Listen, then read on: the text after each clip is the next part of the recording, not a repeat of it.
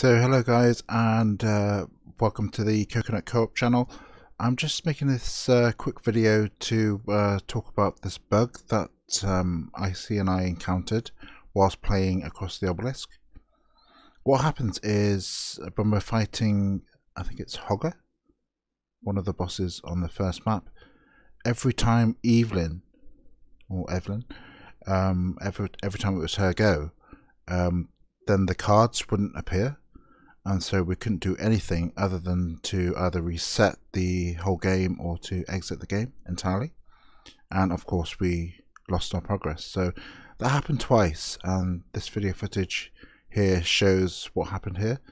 As you can see, the cards at the bottom does not appear, and it's a bug that's happened twice now. And hopefully the developers are made aware of this and can hopefully resolve this as soon as possible. So we're just basically, I'm trying to figure out what to do in this particular instance. This is a pre-recording, by the way, a recording that we made earlier. I'm not entirely sure what to do here. It's Evelyn's go, as I said, and there's no cards, so we can't progress.